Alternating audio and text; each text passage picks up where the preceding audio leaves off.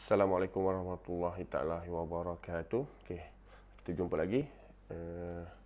Lesson 04 week 5 part 2. Alright. Continue with general functions using NVLs. This is what we call as null functions. How to solve the null function using the NVL functions. Okay. So let's move on. Alright, so for the general functions, the following function with any data types and pertain to using null. Okay, so when we talk about any data types, mean that all the data types like date, time, dates, time, number, character, and so on. You can use these general functions NVL for all the data type. Okay, so we have 4 general functions here. NVL, NVL2, null if, co-else. Alright, so we move one by one. So let's say, for example, NVLs convert a null value to an actual value. Okay, using these functions. NVL in bracket parenthesis expression 1, comma expression 2. The description is to convert a null value to an actual value. Okay. Go to the number 2. Later we will see the example. Okay, NVL2, if expressions is not null, okay, is expression 1. Okay, in NVL2 have 3 expression 1, 2, and 3. 1, 2, and 3. If expression 1 is not null, expression 1 is not null. Alright, NVL return expression 2. Okay, NVL2 will return expression 2. If expression 1 is null, if null, the NVL will return expression null, return expression number 3. Okay, so I repeat again. If expressions is null, okay, if expression 1 is null, NVL2 will return expression 2. Okay, if expression 1 is null, okay, NVL2 will return expression 3. Okay, so null and also not null. Okay, listen carefully. Later we will look into the example and return back into this description. Okay, null if compares two expressions and return null if they are equals. Compare two expression and return null if they are equals. Return the first expression if they are not equal. Okay. So for the null if, we have only 2 expression, expression 1 and also expression number 2. Okay, compare these 2 expressions. Okay, this null if will return null if they are equal, meaning that if let's say expression 1 is 1, expression 2 is also 1, so this is considered equal. So it will return expression, the first expression, meaning that it will return the expression number 1 here. Okay. If they are not, it returns the first expression if they are not equal. Okay, if they are equal, they will return null. Okay, if they are equal, they will return a null. Okay, I repeat again. Okay, compare two expressions and return null if they are equal. If let's say this is 1 and this is also 1, this is considered equal, so they will return null. If let's say returns the first expressions if they are not equal. If let's say here, for example, expression 1 is 1, expression 2 is 2, this is not equal. Okay, tak sama, so it will return expression number 1. So this is null if. Okay, null if functions. Okay. The next one is co-else. Return the first non-null expression in the expression list. Return the first non-null expression in the expression list. Okay, so if we look carefully here, expression n, so there's no limit. Maybe expression 1, 2, 3, 4, 5, 6, 7 until finish. Okay, if the expressions, the first non-null expression in the list. Okay, return the first non-null expression in the list. If let's say this is null, it will not return here. The next expression is null, it will not return the expression number 2. Then expression number 3 is not null. Okay, not null, so it will return the expression number 3. So that's what it means by coels. Okay, so we move to the example. Okay, so for example here, alright, to convert the first one, NVL, to convert a null value to an actual value, use the NVL function. Okay, data type that can be used are dates, character, and also number. Any data types. Okay, data type must match NVL function. Okay, let's say for example, we have NVL here. So this is expression number 1. This is expression number 2. Okay, so if let's say in commission PCT there is a null here, okay, the null will be converted into the actual value. The actual value is 0. So all the nulls in the commission PCT will be converted into a 0. Okay, so that's what it means. Right. So for example here, select a salary, last name, salary, NVL, commission, PCT. So commission here, if let's say the commission is null, all the null will be written into a 0. So that's why if you look here, this is for this expression, all the null here will be converted into 0, the actual value. Okay, soalan, boleh tak kalau kita nak tukar 0 to any number? Let's say for example 5, 6, 7. The answer is yes. But then please be careful. Alright, if let's say there is a calculation, alright, for these functions, okay, so we will produce, maybe we will produce a difference ataupun a wrong output later. Okay, so please be careful. Alright, so next. Okay, NVL higher dates. Okay, let's say for example we are using date here. Okay, so if let's say in the higher dates we find any null value, so it will convert the null value into this one, 01 January 97. This is for the date function. Okay, same goes to this one. If let's say in the character here, job ID is a character, if there is any null value in this job ID, it will convert into no job yet. Character. So the actual value is not only a number.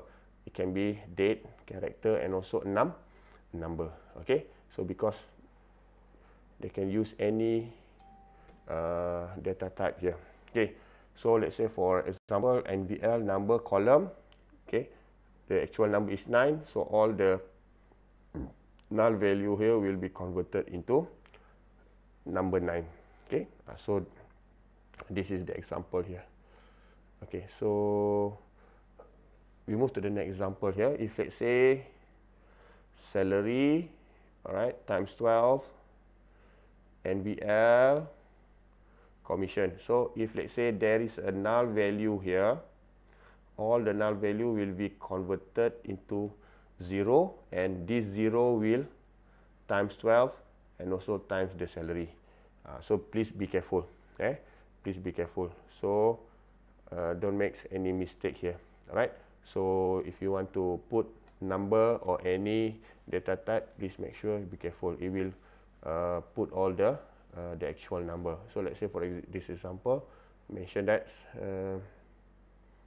the NVL function is used to convert null values to 0. If you put 1, yes, can, but maybe the output is different. Okay, you can put any number, but the output may be different, right? So please be careful. Alright, so this number, if let's say you just put number, automatically this will become 0, and when you plus this one, okay, so salary plus 12 plus 0, okay, something like that. Okay, so move to the next one. Okay, the NVL2 expressions, functions. The NVL2 functions examines expression 1. If expression 1 is not null, then NVL2 function return expression 2. Okay, look carefully. Alright. If expression 1 is null, then expression 3 is returned. Okay, move to the example here. Okay, let's say for example, select last name, salary, commission, PCT, NVL. Okay, this is expression number 1. Right, this is expression number 1. This is expression number 2, and this is expression number 3. 1, 2, 3. Okay, I repeat again. If let's say you look carefully, for the NVL2, they have 3 expression. Okay, for the NVL, this is the expression 1, 2, and 3. Okay, so this is expression number 1. I repeat again. This is expression number 2, and this is expression number 3. So from employee, where department ID in 50 and also 80. Okay, so what is the output? Okay, if let's say we go to the number 1 first. If let's say commission PCT is null. Okay, this is null. Commission PCT is null. Okay, so what happened? This is null. When expression 1 is null, okay, look carefully here.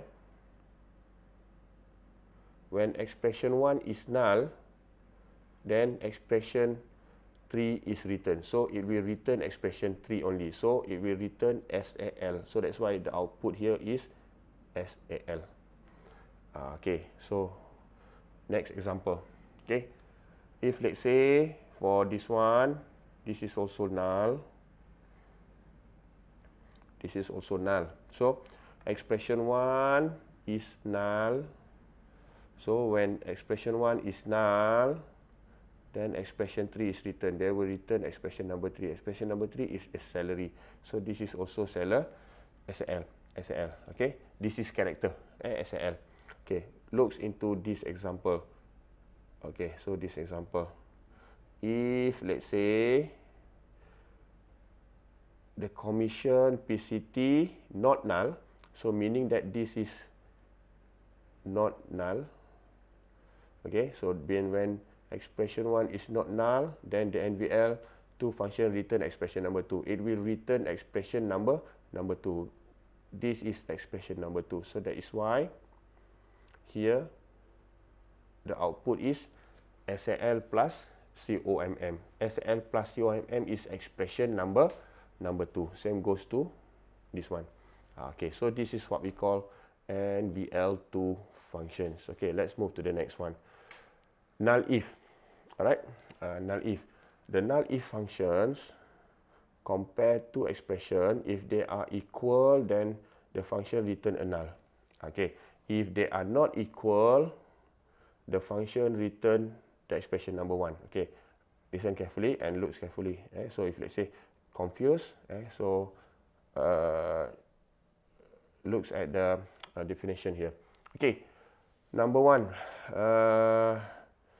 null if here. Okay, null if. So we have two expression 1 and also expression number 2. So this is expression 1, this is expression number 2. Okay, what is the expressions? We will need to compare these functions. If let's say expression number 1 is equal with the expression number 2, okay, so expression number 1 is 5, expression number 2 is 4. Okay, 5 and 4 is not equal. So if there is not equal, if they are not equal, the function return the expression number 1. So the function will return expression number 1. 5 is actually expression number 1. Okay, so this is what we call null if. Okay, looks into another example here. Okay, so first name compared to the last name. Okay, so expression number 1 is 6 for the first name. Expression number 2 is 6 for the last name. Compare. Is it equal? Yes, equal. So what happens if this is equal? Right, this one. If they are equal, the function return a null. If this is equal, the function will return null. Okay, so this is what we call null if. Right, so look into the expression 1 and expression 2 are equal. Okay, same goes to others. Okay, so please look carefully for this example, and if let's say you're confused, read again carefully the descriptions and slowly compared to this this function here. Okay, so move to the next one. Using the co-else function. The advantage of the co-else functions over the NVL function is the co-else function can take multiple alternate value. So multiple value here. If the first expression is not null, the co-else function return that expression. Otherwise, it does a co-else of the remaining expressions. Okay, so seolah-olah dia akan cari the first expression yang consider is not null. Kalau dia jumpa yang pertama null, yang kedua null, dia akan move lagi. Dia akan buat lagi yang akan datang. The third one. So until dia jumpa not null. If the expression is not null here, okay, they will stop. Okay, so expression number 2, the expression if the first expression is null, this expression is not null, expression return this expression, and the preceding expression are null. Okay, note that all the expression must be of the same data type. Okay, alright. So look at the example here. Okay, co-else to move this one forward. Okay, select last name, employee ID, commission PCT, manager ID, co-else to char, commission, manager ID, and also no commission. Okay, so this is the expression. Okay, the whole expression here. Okay, the right one. Okay, so if let's say if the manager ID value is not null, it is display. Not null, it is display. Okay, if the manager value is null, then the commission PCT is display. If the manager ID and commission PCT value are null, then no commission and no manager is display. Okay, so for this example, let's say for example, to char commission PCT, alright? So we know already in the database that king commission PCT for the king is null, right? So when you found a null, we'll move to the next none. Okay, if the manager ID value is not null, it is display. So when there is not null, they will display. If not, they will display the no commission and no manager here.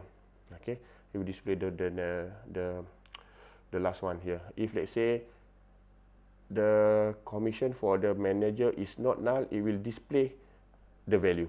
Okay, this one has 100 because of they will display the commission PCT here.